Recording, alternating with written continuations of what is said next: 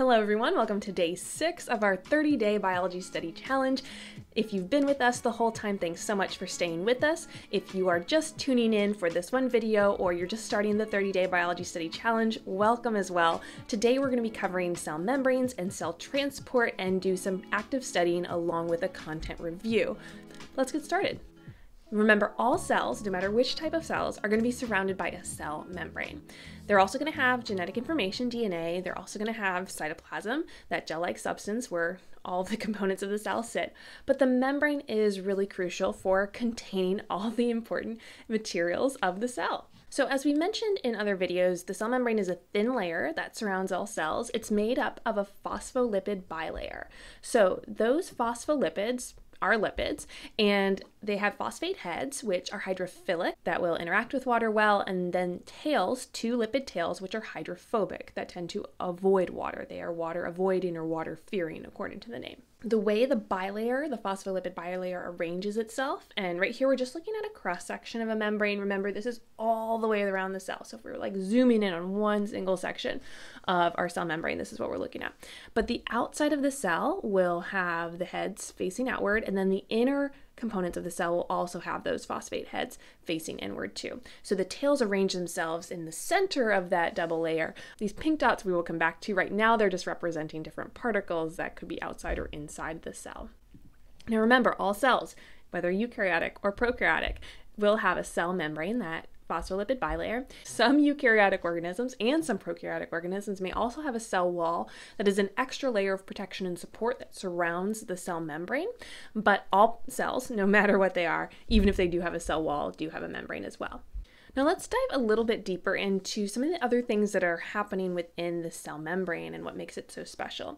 Now it's not just phospholipids, even though that's sometimes what are depicted, and it's not just transport proteins, which you might see in diagrams, and we'll get to those in a moment as well. There's also other integral proteins, peripheral proteins, carbohydrates, cholesterols, and each of these serve a different purpose within the cell membrane.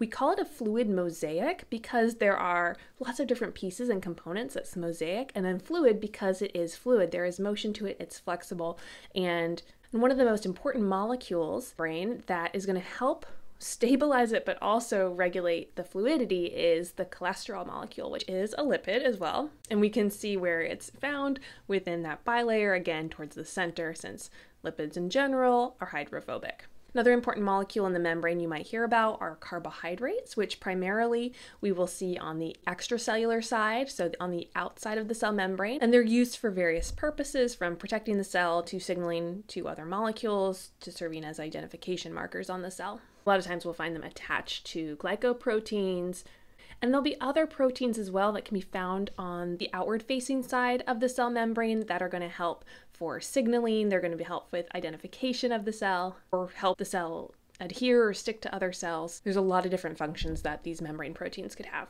Now, often when we talk about proteins within the cell membrane, we are talking about transport proteins, which are going to allow certain molecules in and out of the cell. Now, the cell membrane serves as a protective barrier. It helps it communicate with the environment, but it also helps regulate what goes in and what comes out of the cell. And that's where sometimes these transport proteins get involved. So let's take a look at how molecules can get in and out of a cell, starting with passive transport, or transport that doesn't require any additional energy. So first of all, there's simple diffusion, and these are really small molecules that are able to go from high concentrations to low concentrations without any extra energy added, and they don't need a special pathway or a door, quote unquote, to get through the membrane. We'll see diffusion happen with nutrients and gas exchange, so the diffusion of oxygen into the blood. But if we're looking at a diagram, if we see molecules moving from a higher concentration to a lower concentration and there's no protein, no ATP, then we can identify it as simple diffusion. Now there's also facilitated diffusion, which often occurs with larger molecules or molecules that aren't able to interact with the cell membrane because of their charge. And they will also go from a high concentration to a low concentration, high outside the cell, lower inside the cell, or vice versa. And no energy will be needed for this process, but they'll use these either carrier or channel proteins to get inside the cell. Again, both of these are passive transport. Finally, we get to active transport, which does involve ATP or energy. And this is when we are moving from a low concentration to a high concentration. So we're going against the concentration gradient, and molecules are being sent in a way that requires extra energy. And we're going to use an extra transport protein to have this happen. The good way to remember the difference between all of these is I like to think of the slide metaphor. So with simple diffusion, you're like a kid just going down the slide. You're going from a high point to a low point, so think high concentration to a low concentration. And when you go down the slide, think you're not using any energy, you're just falling down the slide. Physics people, don't get mad at me. We're just going to ignore kinetic and potential energy for right now. Then in facilitated diffusion, you're still going from high to low, going from the top of the slide to the bottom of the slide, but you're getting a little help. So think of it as a child who's getting a push down the slide or having a parent that's helping them go down the slide with them. Then active transport across the cell membrane is when a kid is climbing up the slide, like we were all told not to do when we were kids. We are going from low to high, so think low concentration to high concentration, and for that kid, it does require them to put out some energy. It's tough climbing up the slide. Anyway, it's a simple mnemonic that I like to use to remember the difference between all these different types of transport. All right, one last type of transport that I wanted to mention for today is osmosis. Now, osmosis, simply put, is the diffusion of water. So it's when water moves across the membrane from a high concentration to a low concentration, and often occurs when there are differences in concentrations of solute, so substances dissolved in solution that can't cross the membrane, but water can. And in general, water will move towards where there is more solute, even though the water itself is going from a high water concentration to a lower water concentration. So let's look at a few examples. If we have a cell and the concentration of particles in and out of the cell is relatively the same, that's called an isotonic solution. Equal on both sides. And so we're going to have a net water move. Water is still going to move in and out, but it will do so at approximately an equal rate, and so we won't have any net gain of water or net loss of water out of the cell. Now, if we have a situation where there's actually a higher concentration of solute, of particles inside the cell, and a lower concentration of solute outside the cell, what's going to happen is we have a hypotonic environment. Think hypo meaning low, so low solute. And if we think of the term solute sucks, we can remember that water is going to move towards where there's a higher solute concentration, but think also about where there's a higher water concentration. Remember, water itself will move from where there's high water concentration to a lower water concentration. So there's a higher water concentration, apparently, on the outside, a lower water concentration comparatively on the inside, so water will move into the cell. Often this may cause the cell to expand or even burst, but that depends on the situation. Now in this environment, we have a higher concentration of particles outside the cell, a lower concentration of particles inside the cell. This is called a hypertonic environment. Think hyper, like excited, like there's a lot, so there's more particles outside the cell.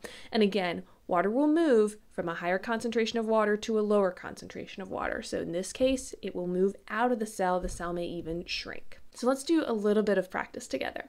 A cell is in a beaker with a solution with a higher salt concentration outside than inside the cell. What will happen to the cell? Think about it. Water is going to move out. Remember, solute sucks. Water will move towards the lower concentration of water and out of the cell, and the cell may even shrink. A cell is in a beaker with a solution with a lower concentration outside than inside. What will happen to the cell? Well, pretty much the opposite. Water is going to move in, the cell may swell or even burst. Okay, now let's put some numbers to it. A cell is in a beaker with a solution with an 85% salt concentration on the outside and a 15% salt concentration on the inside. Salt cannot cross the membrane. What will happen to the cell? Now think about it in terms of numbers. So we have 85% salt on the outside, 15% salt on the inside. If you're doing this on your own with no diagram, you could even draw it out if you had a problem like this. And then on the outside, there's 15% water, 85% water on the inside. So where is the water concentration highest? It's on the inside of the cell. Water will move from high to low, so water will move outside of the cell. What could happen to the cell? It could shrink. All right, finally, our last one. A cell is in a beaker with a solution with a 25% salt concentration outside and an 80% salt concentration inside the cell. What will happen to the cell? Think about it. Water will move in and the cell could swell or even burst. All right, thanks so much for sticking with us. We're going to continue on our 30-day study challenge tomorrow, so be sure to subscribe so you don't miss out. We're going over one of my favorite topics, which is enzymes. Thanks so much for watching. Give this video a like if it's been helpful, and I'll see you later.